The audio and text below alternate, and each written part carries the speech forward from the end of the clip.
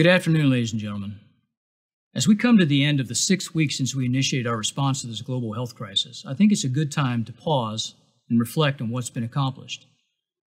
And before I go on anymore, I do want to say congratulations to Army Colonel, Doctor, and Astronaut Drew Morgan, who just completed his 272-day successful journey on the International Space Station, and he returned to Earth safely this morning.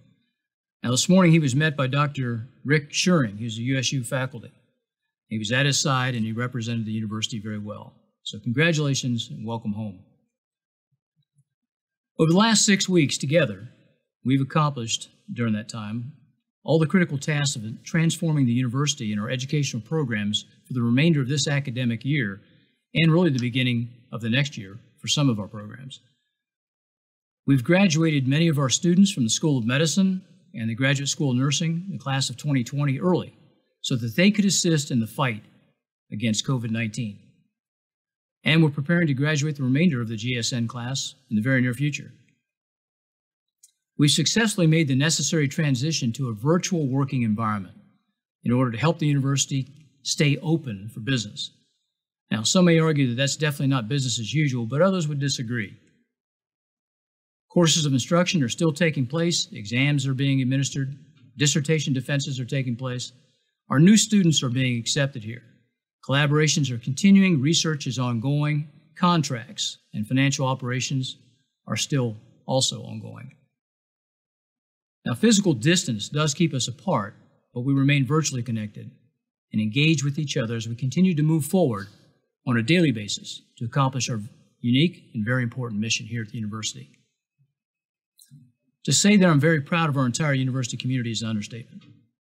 We've all come together in the midst of an unprecedented and extremely difficult situation to do what's best on behalf of our multiple missions in education, in research, in leadership, and also, importantly, in service to our nation.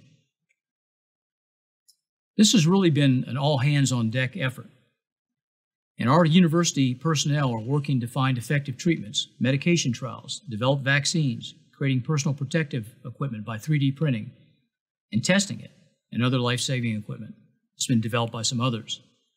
We're sequencing the virus genome to identify human genetic factors that influence the COVID-19 susceptibility and severity. And we're developing products such as COVID-19 practice management guidelines, very nice bioethics guidelines, and training packages for use throughout the military health system. And importantly, we're sharing our expertise with other institutions, both federal and non-federal. All this for the common good. As I mentioned just a few days ago, we have an incredible opportunity here to look at the lessons learned and to make improvements, advancements, and to affect change in a positive way for the future. This is not the first pandemic and it won't be the last. So therefore, it's critical that we record all of these efforts, not only for the university, but as a foundation for the military health system.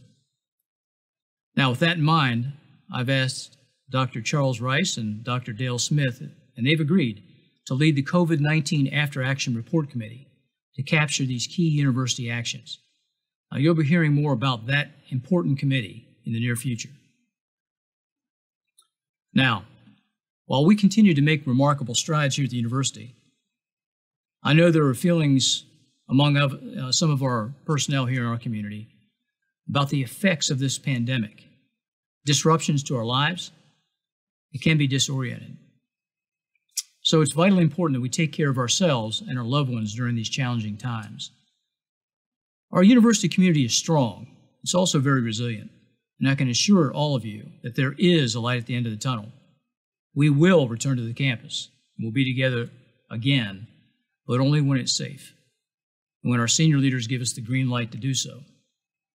So in the meantime, I highly encourage all of you to reach out to your coworkers and your classmates, your family and your friends. You don't have to talk about work. You can just say hello. Those folks that you're used to seeing in the cafeteria, in the classroom, or the labs that you haven't seen for a while, it's okay to give them a call. And I encourage you to do that. Please do. Reach out. I want to make sure that no one feels that they've been left behind or alone. As a last thought, I want to emphasize the use of our COVID-19 intranet site as your primary touchpoint for information. This site is regularly updated and addresses a variety of topics, includes distance learning, technical support, academic programs, any number of topics that you may find of interest. It's also got some mental health resources and a variety of regulations and policies, of course. So please take a moment to take a look at that, and we appreciate your feedback and input.